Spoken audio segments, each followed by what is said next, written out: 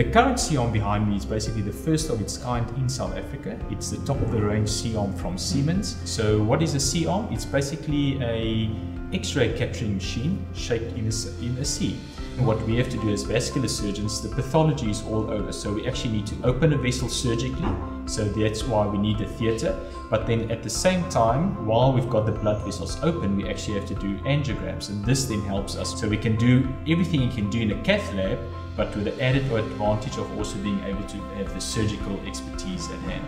Having this piece of equipment, we really can change completely profile of our practice. We can firstly diagnose and correct a lot of pathology which 2, 3, 4 years ago would be only rectified doing the major surgery. Remember that those patients who came to us with vascular problems are very sick people.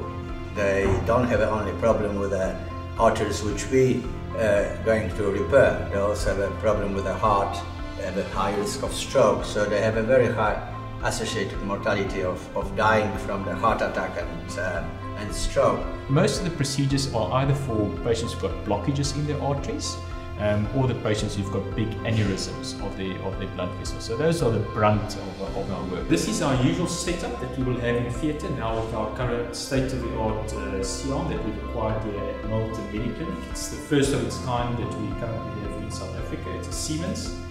We've got full mobility with the C-arm, up and down, and this will all be covered with sterile drapes, so we're fully in control of the whole system. Also here we've got a full touch screen that we can decide exactly what images we want to use to have the optimal outcome.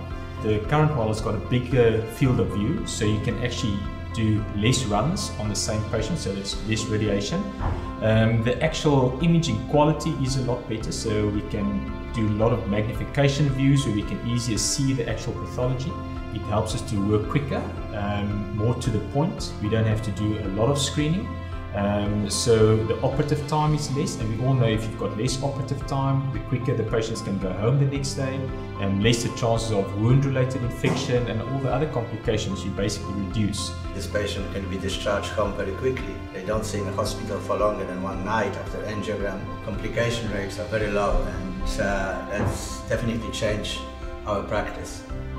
I think this definitely sets us apart from the general cath lab that we are used to using. Cath labs, although they do have their place in cardiology and maybe neurointervention, I think the future for vascular surgery and vascular intervention is definitely to have a C-arm at your disposal, where you can do open surgery combined with endovascular surgery. I think from now on in the near future, all vascular surgeons will be practicing in similar ways.